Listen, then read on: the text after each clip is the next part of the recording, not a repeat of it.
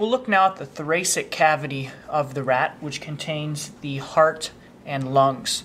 In order to expose the thoracic cavity, I have taken my scissors and cut up along the rib cage, right in between the ribs, and then used my scalpel to separate the diaphragm, which separates the thoracic from the abdominal cavity.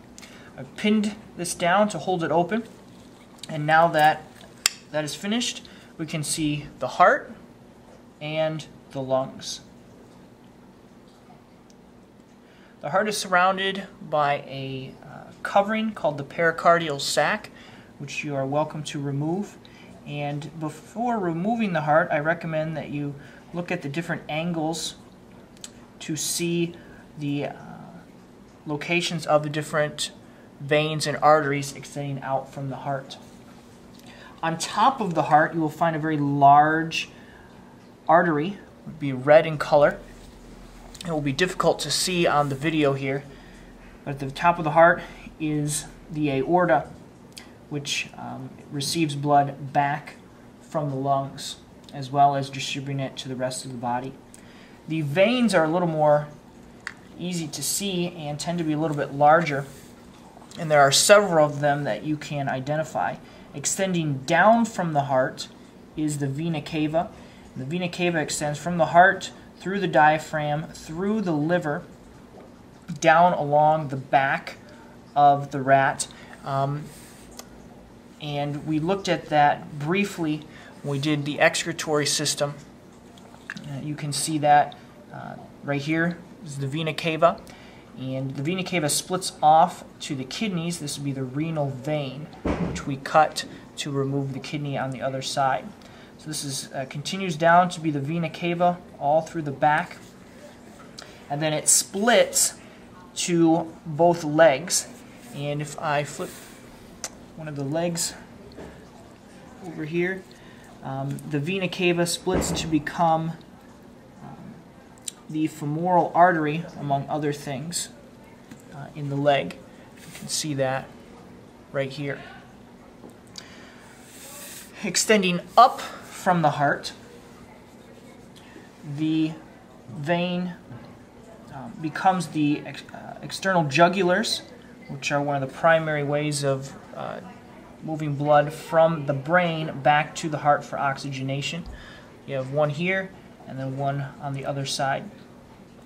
The veins also extend to the arms in the axillary arteries, which extend all the way down to the hands.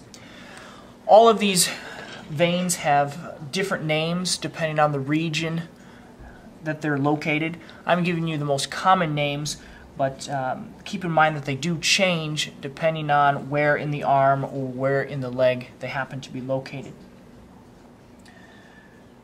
The artery, we've identified the aorta right here, which is the primary artery.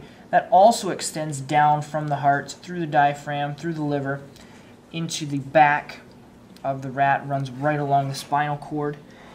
The arteries are a lot smaller than the veins, a little bit more difficult to find, but you can see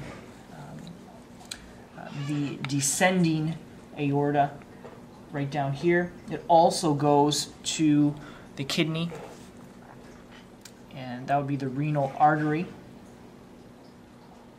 And then that artery splits at the legs to become the femoral artery. Those are the primary veins and arteries. There are many more, and you can hunt them down. It's a fairly challenging task. It's kind of like a treasure hunt to locate them, but gives you a good idea of how the circulatory system works. So just to recap one more time, we have the heart, lungs surrounding it.